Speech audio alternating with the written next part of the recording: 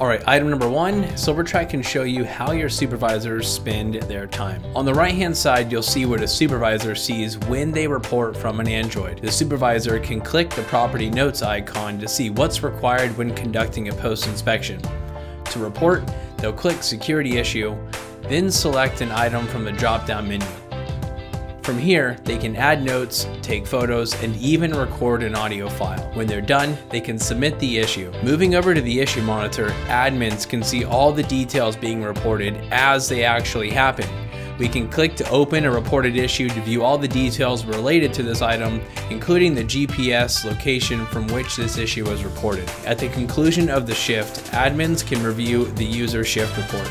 The user shift report will show you all the sites visited, the actions taken at each site, and the total time spent on property.